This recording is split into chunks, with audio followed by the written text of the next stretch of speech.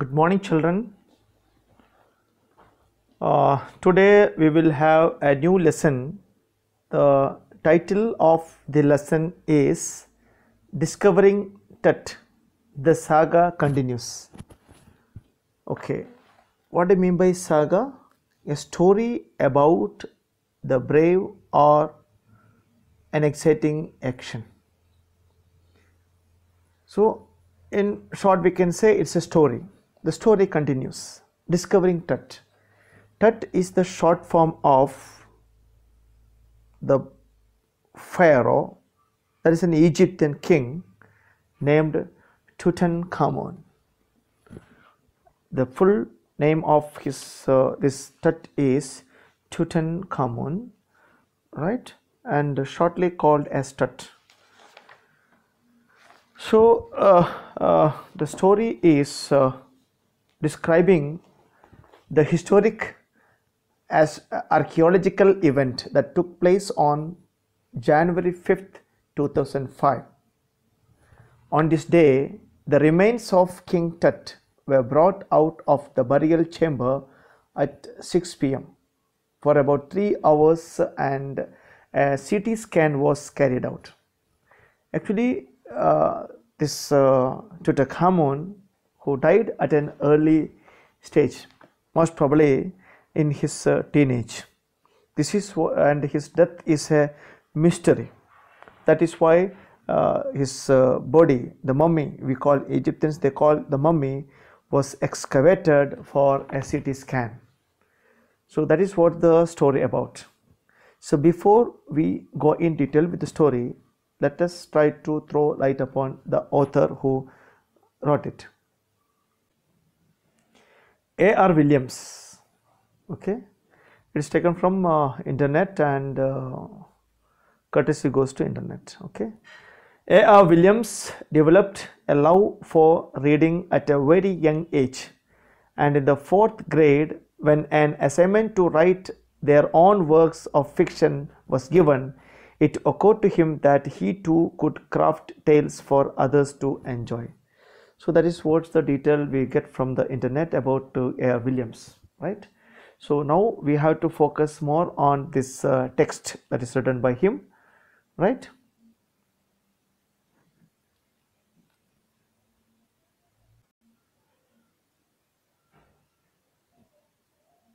Yes, Discovering Tut, the saga continues by A.R. Williams. Notice these expressions in the text. Infer means find out their meanings from the context. Forensic reconstructions, scudded across, casket grey, resurrection, funerary treasures, circumvented, computed tomography, airy detail. So we will read the text and will find out the meaning. Okay, so this is the image of the boy king, what we call in Egypt pharaoh. The pharaoh who died at an early age, that remained a mystery for people, and it has become a history of archaeological event. Right? Shall we begin? Yeah, he was just a teenager, and this is why I have given you a reference already, and it was sent through your Google Classroom with some image of the pharaoh, the Tutankhamun, and his funerary treasures, everything. The picture form is there. Now you just can visualize those things. Okay, he was just a teenager when he died. The last heir of a powerful successor. Heir means successor. The successor of a powerful family that had ruled Egypt and its empire for centuries. He was laid to rest laden with gold and covered with gold and eventually forgotten. So after his death, it is a part of the custom that the rich king would be covered with gold. Okay, that you can see in the picture that is already shared among you. Since the discovery of his tomb, what is tomb? The place where dead body is buried is called tomb. The tomb, be silent, okay? The tomb. In 1922, the modern world has speculated about what happened to him. What is speculated? Guessed or assumed. Okay, guessed about what happened to him, with murder being the most extreme possibility. So when a boy king dies, generally there would be a doubt whether it could be a murder being the most extreme possibility. Now leaving his tomb over the first time in almost 80 years, that was undergone a CT scan. Okay, it was taken for a CT scan that offers new clues about his life and death, and provides precise data for an accurate forensic reconstruction. What do you mean by forensic reconstruction? Scientific reconstruction of the boy's pharaoh. How do you pronounce it? Pharaoh. A king of ancient Egypt is called Pharaoh. Who is a Pharaoh? A king of an ancient Egypt is called Pharaoh. It's okay? Shall we continue? An angry wind stirred up ghostly dust devils as King Tut was taken from his resting place in the ancient Egyptian cemetery known as the Valley of the King. Dark bellied clouds had scudded across the desert sky all day and now were veiling the stars in casket grey. It was 6 p.m. on 5th January 2005. The world's most famous mummy glided headfirst into a CT scanner brought here to probe the lingering medical mysteries of this little understood young ruler who died more than 3,300 years ago. Okay, how many years before he died? 3,300 years he died. So when his body was taken out from the tomb, what happened? There was a ghostly dust devils. You can see in the film and all, you may have seen. Even the movie is available. You just browse in the internet and you will get the movie, or else I will give you the link. Okay, an angry wind stirred up when it was taken. So like supernatural elements taking place, what you call the ghostly effect. The King Tut was taken from his resting place. Where was he given to rest? The Valley of the King. What's the name is called? The cemetery. Cemetery means the place where dead bodies are kept. The cemetery known as the Valley of the King. Dark bellied clouds were all dark in color, had scudded across, moved across quickly. Scudded means moved across quickly. Scudded across the desert sky all day and now were veiling, covering the stars in casket. Casket means a box, especially the box that carries the dead body. The box in which a dead body is carried or buried is called coffin. I mean the casket grey. It was 6 p.m. What's the time? 6 p.m. Date 5th January year 2005. The world's most famous mummy. It's a very famous mummy because he was the last heir of that big dynasty or big kingdom, right? So that way, very famous mummy, the dead body will be embalmed and would be kept year after year. It will remain there. You can see. Okay, that's why what you call the importance is there. All afternoon, the unusual line of tourists from around the world had descended into the crammed rock-cut tomb, some 26 feet underground, to pay their respects. So many tourists gathered round the tomb. What's the purpose of gathering round the crammed? Means very narrow. Okay, congested, or you can say unpleasant and congested. Okay, write down. Unpleasant and congested, crammed rock cut. Okay, that is the tomb. where the body was lying for rest. And people came to pay their respect. They gazed, they looked at the murals on the walls of the burial chamber. Murals, painting.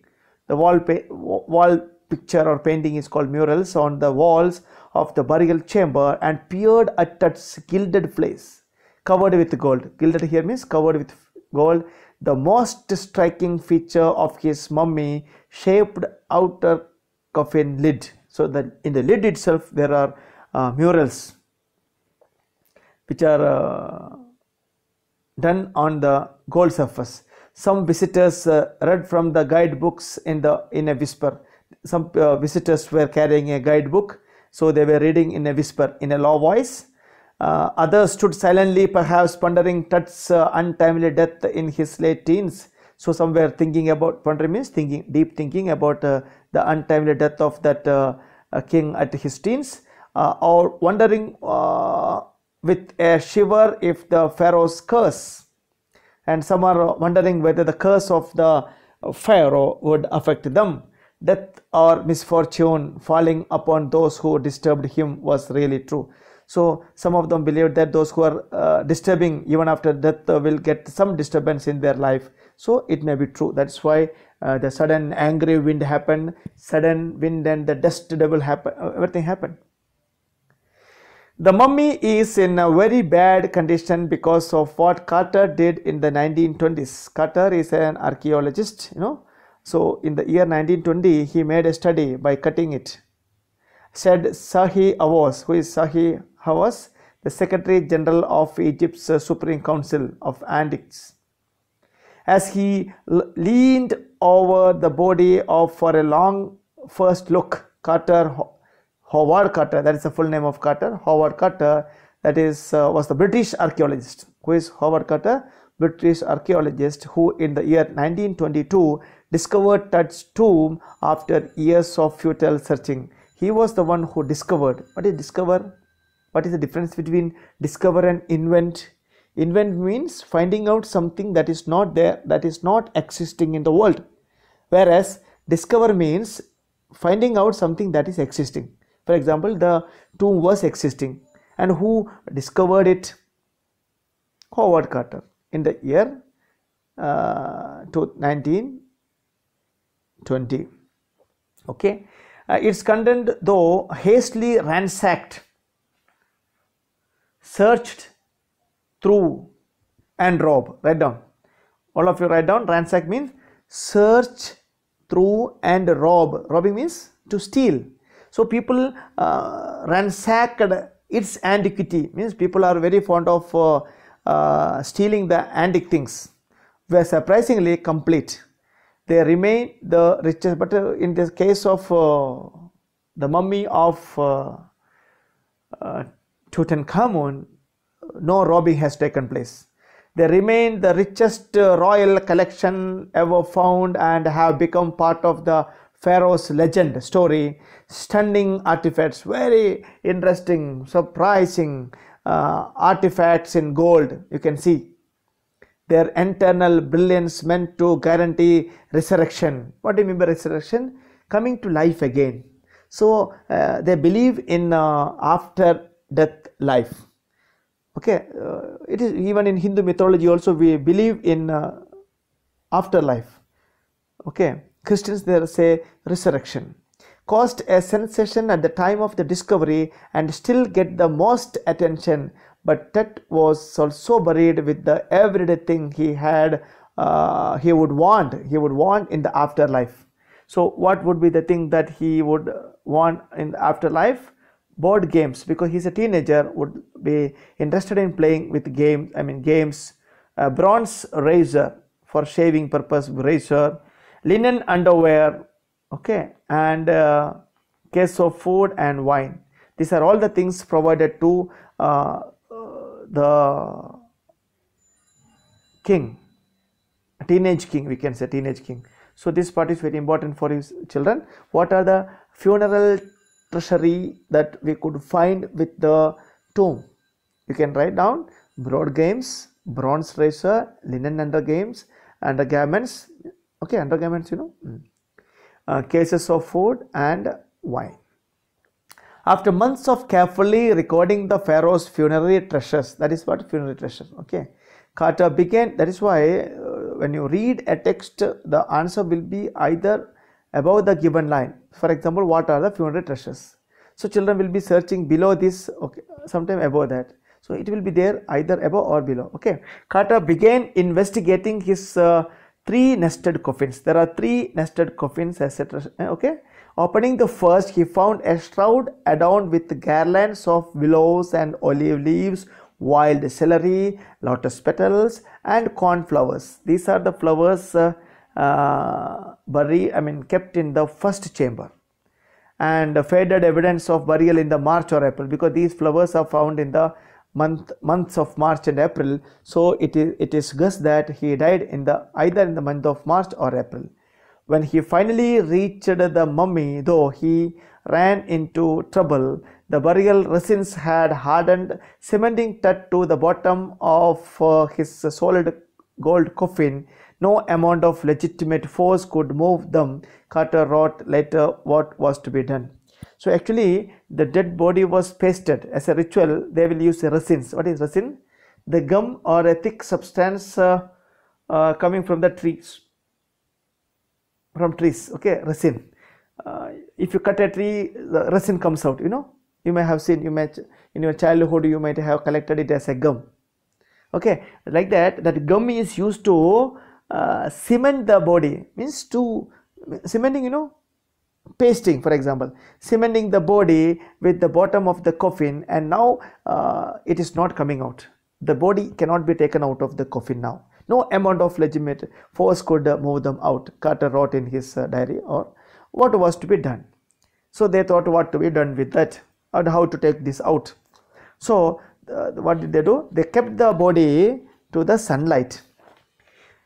The sun can beat down like a hammer this part of Egypt. It will be sunlight, will be high. So they thought of melting the resin, and Carter tried to use it to loosen the resin for several hours. He kept it for for melting, and he set the mummy outside in the blazing sunshine that heated it to 149 degrees Fahrenheit. Nothing budged. Budged means moved. Nothing moved. He reported with the scientific detachment that the unconsolidated material had to be chiseled away. So he finally thought of cutting and taking. Chisel, chisel. You may have seen chisel. It's a tool used by carpenter. Okay, chisel. Sharp edge in this side. This side is sharp. So, yeah, chisel. With the chiseled away from the beneath the limbs and the trunks. Okay, beneath the limbs and trunk. Limbs, what is limbs? Hands, legs. Trunk means without the hands and legs, which part? That part is called trunk. Limbs and trunks before it was possible to raise the king's remains. So this is the way they took the dead body or the mummy out of that coffin, by cutting. So children, we will stop here for the day. Let us make a quick review of what we have discussed for the day. So today we started learning a new lesson, and the title of the lesson is already declared, that is Discovering Tut, the Saga Continues, and it is all about a teenage pharaoh who died at an early age, in his teenage, and that became a mystery. Okay, so after 3,300 years, that mummy was taken out for a CT scan on 5th January 2005 at 6 p.m. Okay, that time there was a heavy wind and ghostly dust. Okay, so and by the time this mummy was taken out, there were thousands of tourists gathered to see his body and to pay respect, and some of them were whispering about reading the guidebooks in a whisper reading, and some of them were pondering about the untimely death of that teenage king, and some of them were wondering about the curse of that pharaoh.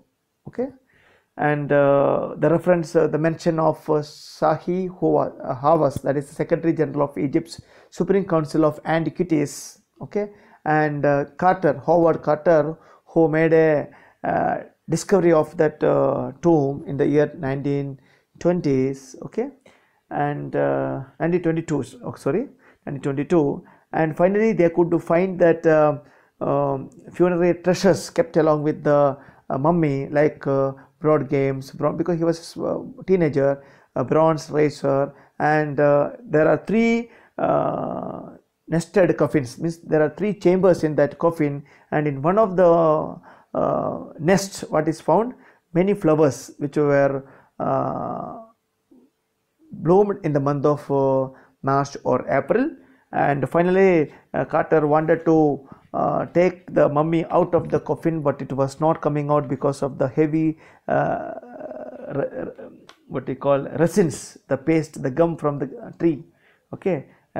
It was closely cemented with the coffin, and finally they decided to chisel away, cut it out, and to make a study about it. Dear children, read well, and don't fail to read it loudly as well as silently, and word meanings are already dictated to you. Write down in your notebook, and also try to find out the question and the answers, okay. Already NCERT link is given to you. Thank you children, thank you for listening to what I just lectured, and we will meet again tomorrow. Till then, bye.